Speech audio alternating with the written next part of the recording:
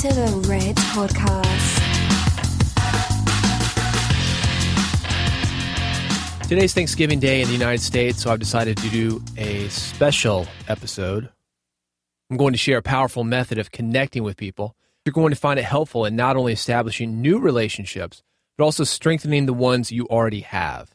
Before I get to that, I want to take a moment to thank you for listening to Red Podcast and being so supportive of me and Laurel during our first 85 episodes. You never really know whether something is going to work or not until you unleash it onto the world, and it's felt great that we've received such an amazing response.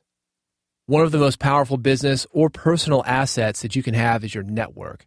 As long as you've got a solid network in place, you can lose everything else and still be okay. So I want to help you to build your network, to increase not only the number of people that you know, but also to strengthen your relationships and the connections with the people that you already know. And here's how I suggest that you go about it. First of all, you need to keep in touch with the people that you already know and have communication with them on a regular basis. So how do you do that? The first step is to keep your eyes open for things that will help the people in your network and let those people know about those things. Now, this could be interesting articles that you find, new people to introduce them to, or even something non-business related. Even something silly, like a special sale at your favorite retailer. What you reach out with doesn't matter.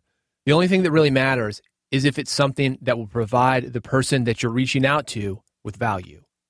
As today is Thanksgiving, it's worth mentioning that there is a lot of value in a simple thank you note, along with a message of encouragement.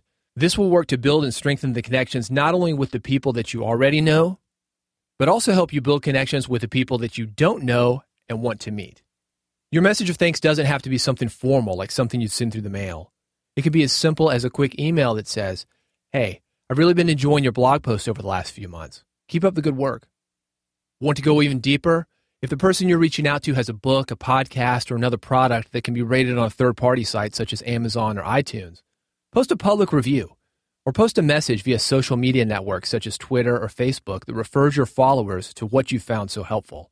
You can then back this up with a personal message to your contact that says something like, "Hey, I really enjoyed your latest book. It's helped me tremendously. I just left a 5-star review for you on Amazon, and I'll be recommending it to the people on my mailing list." Either of these things will help you to build new relationships or strengthen the relationships that you already have.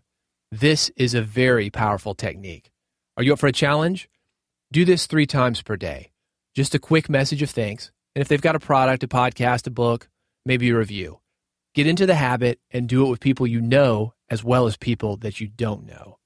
That's how networks are built. Thanks for listening to Red Podcast. I hope that you're having a great holiday. I'll see you on the next episode. You've been listening to Red Podcast, Real Entrepreneur Development. Subscribe today using iTunes, Stitcher, or via RSS at redpodcast.com.